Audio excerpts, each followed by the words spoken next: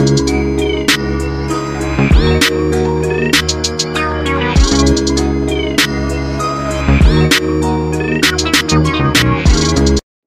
mathematics learners, welcome to Distance Learning with Lee, where I make learning mathematics super easy. On today's video tutorial, guys, we are still going through the grade 12 mathematical literacy paper 1 that was written in June 2022. And in this video tutorial, guys, we're going to be tackling question 3.1, and question 3.1 is under the topic of data handling, right? So we are going to be using the knowledge that we have learned from data handling to basically answer the questions that are given to us, right? We're going to be using the mean formula, and we're going to be manipulating that formula to calculate a missing value, right? So before we get started with today's video tutorial, please make sure that you are subscribed to the channel. Please make sure that you have clicked on that notification bell so that you get notified every single time I upload a new video tutorial, guys. And also don't forget to give this video tutorial a huge thumbs up, because that really helps the channel grow, and it helps the channel to reach more learners that want to better their mathematics marks, right? So like I mentioned, guys, in today's video tutorial, we're going to be tackling question 3.1. And like I said, question 3.1 is under the topic of data handling, right? So we're going to be using the knowledge that we have learned, right, from data handling to help us interpret this table that is given to us here, right? So let's have a look. Table 2 below shows the estimated provincial half-yearly livestock numbers in thousands for the 9 provinces in South Africa for August 2020 and February 2021. Okay, so this table 2, right, is an estimated provincial livestock numbers in thousands, right, in South Africa for August 2020 and February 2021. Okay, so how do we basically analyze this table, right? So we can see in the first column, we've got the different provinces. We've got the 9 provinces. We've got Western Cape, Northern Cape, Free State, Eastern Cape, KwaZulu-Natal, Mpumalanga, Limpopo, Gauteng, and the Northwest, right? Then we have here columns that represent the estimated livestock numbers in thousands, right, for the cattle, the sheep, and the goats for August 2020 and February 2021, right? So let's just have a look at the first row here. How would we interpret this row? So the estimated livestock numbers in thousands for the Western Cape in August 2020 was 466,000, right? So how many zeros will we add? 1, 2, 3 zeros, okay? Right? The estimated cattle for February 2021 was 466,000, right? The estimated sheep for August 2020 was 2,545, right? And we know that it's in thousands. So we know that from that 2,545, we still need to add 1, 2, 3 zeros, right? So it's 2,545,000, right? Then for February, the estimated number of sheep for the Western Cape was 2 million, right? 497,000, right? So you're going to say 2497, and we need to add 3 zeros because we are told that it's in thousands, right? And then the goats for Western Cape, the estimated number of goats for the Western Cape was 202,000. So it's going to be 202,000. So it's 202,000. You're going to add 3 zeros. And the estimated goats for the Western Cape for February 2021 was 199,000, right? So 199,000. You add 3 zeros, right? So that is basically how we are going to interpret that, right? Okay, and then let's have a look at our columns, right? For August 2020, we're going to focus on August 2020. Okay, how do they get that total there, right?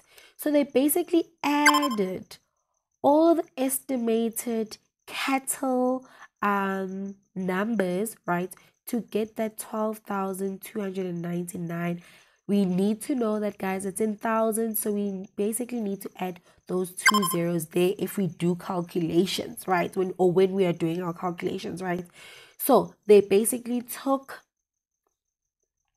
the 466 plus 419 plus 2054 plus 3050 plus 2380 plus 1248 plus 860 plus 246 plus 1576, and when you add up all those numbers, you'll get what the total estimated cattle were for all the provinces, and that was 12,299,000. Why am I saying it's 12,299,000? Because if it's 12299, we still need to add those 3 zeros because it's in thousands, right? And when you read out that number, it's 12,299,000. So that is the total estimated number of cattle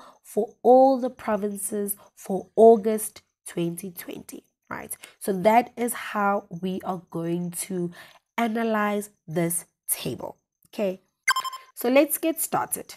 Question 3.1.1. Write down the province with the second highest number of sheep for February 2021, right?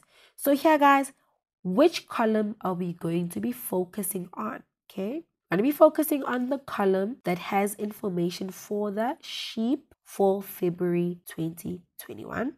So we're going to be focusing on, obviously, this column that gives us the information on the estimated number of sheep for all the provinces, right, for February 2021, right? So we need to write down the province with the second highest number of sheep, right? So we can see that this data is not in order. It's not in ascending order, and it's not in descending order, right? So when I say it's not in ascending order, this data is not written from the smallest number to the biggest number. And when I say that it's not in descending order, this data is not written from the biggest number to the smallest number, right? Please take note. The methods that I give to you guys here are methods that make it simple for you to see what's going on, right? It doesn't necessarily mean that you have to write everything down, but I write everything down so that I make sure that everyone that's watching my video tutorial is able to follow with what I'm doing, right? Okay, so from this data that we have here, right, okay, what are the two highest values that we see for February 2021, right? So I'm gonna highlight the two values that I can see are the highest. Okay, so we can see that the highest value here in this column is 6,394. Okay, so that's the highest value. What would be then the second highest value, right? So the second highest value, right, it's definitely not 4,362, but it's 5,079, right? So from here, when they say that write down the province with the second highest number of sheep for February, we can see that the province with the second highest number of sheep for February is the Northern Cape. Next question, 3.1.2. Calculate Eastern Cape's estimated total number of livestock for August 2020. So here, guys, we are going to be focusing on Eastern Cape. Okay, and we are going to be focusing on, right, total number of livestock is the cattle, the sheep, and the goats, right, for which month? August 2020. So we're going to be adding the estimated number of cattle for August 2020 plus we are going to be adding the estimated number of sheep for August 2020, and we are also going to be adding the estimated number of goats for August 2020 for which province? For the Eastern Cape, right? So the total livestock for the Eastern Cape province for August 2020, right? We saw that the cattle for August 2020 was 3050,000, right? So it's going to be 3050,000. We need to add those 3 zeros. Plus the sheep is 6513,000. So we need to add the 6513,000. Add the 3 zeros. Plus the goats for August 2020 is 1991,000. So it's 1991,000, right? So if you basically punch all those values into your calculator, livestock for the Eastern Cape Province for August 2020.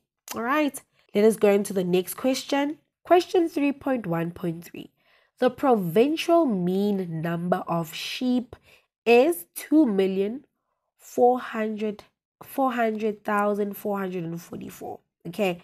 A farmer in Limpopo stated that the missing value A in the table is less than 200, right? So we know that this missing value, they're saying that it's less than 200. So when they're saying it's less than 200, we know that it's less than 200,000. Verify showing all calculations whether the farmer's statement is valid. Okay. So before we even get started, what are the columns, or which column are we going to be focusing on? We're going to be focusing on the column that obviously deals with the estimated number of stock for the sheep.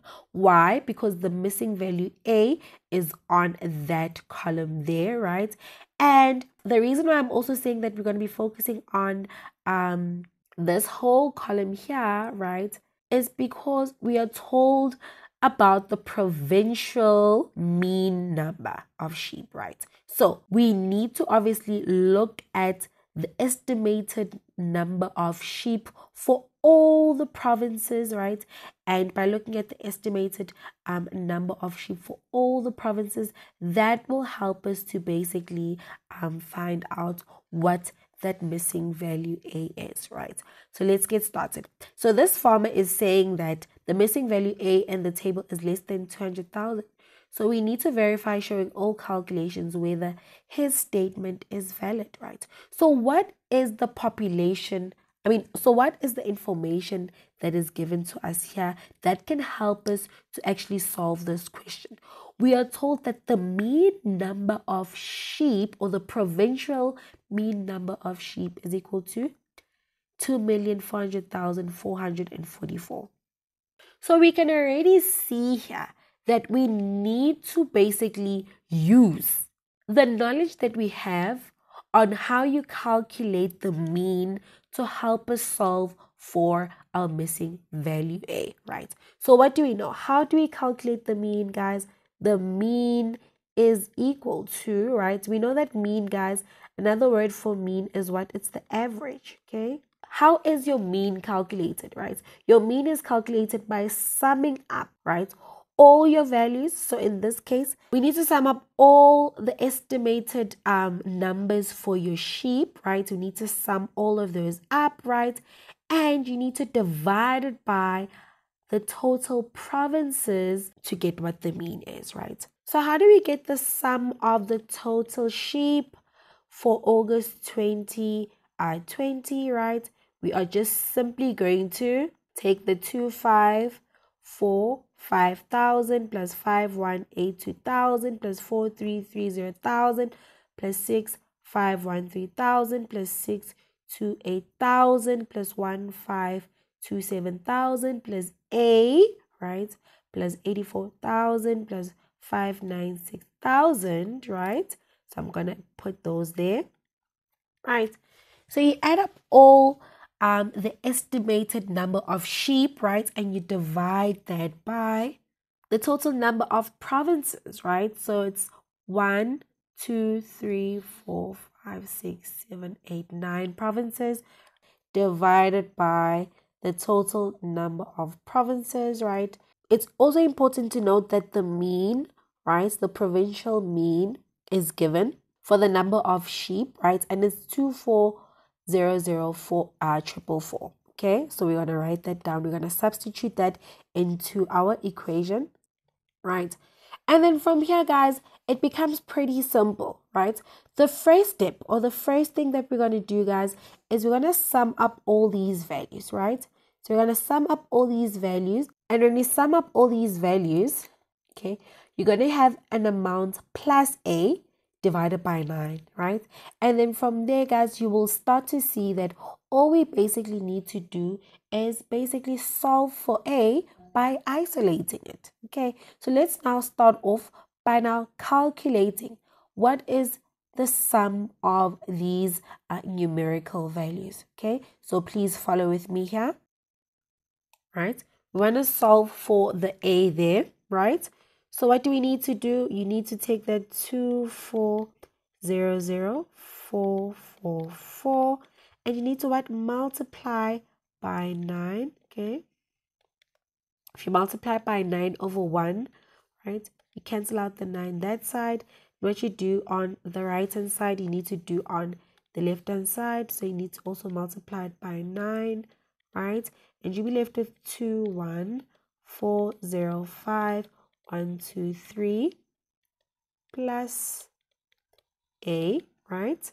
Okay, so if you multiply 2400,444 multiplied by 9, you're gonna get 21,603,996 is equal to 21,405. 3 zeros plus A, right? Then what do we need to do, right? Obviously, you move this 21,405,000 to the left hand side, right, to solve for the A. Okay, and what we can see here now is that our A has been isolated, right? So if you punch that into your calculator, guys, you'll find that, right, this missing value A is 198,996. Okay, so this missing value here, right, is 198,996, right? So from our calculations, we saw that actually the farmer's statement was valid because, right, that missing value A, right, when we calculated it, amounted to 198,996, right? Therefore, his statement was correct. Okay, guys, so that is the end of today's video tutorial.